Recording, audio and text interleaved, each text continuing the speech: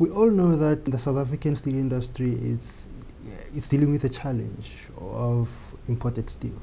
How can we best protect our steel industry against imports?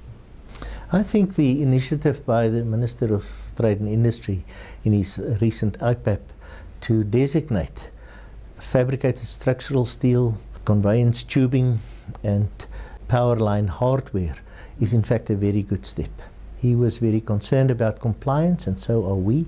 We believe there are some specific steps that can be taken to help to identify what comes in and to then either pay import duty properly, get proper statistics, and in the process discourage people to actually buy from South Africa.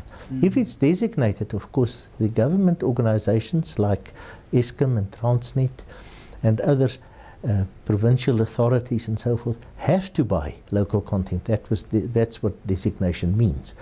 And we believe that in fact is a major step forward, provided there's proper compliance.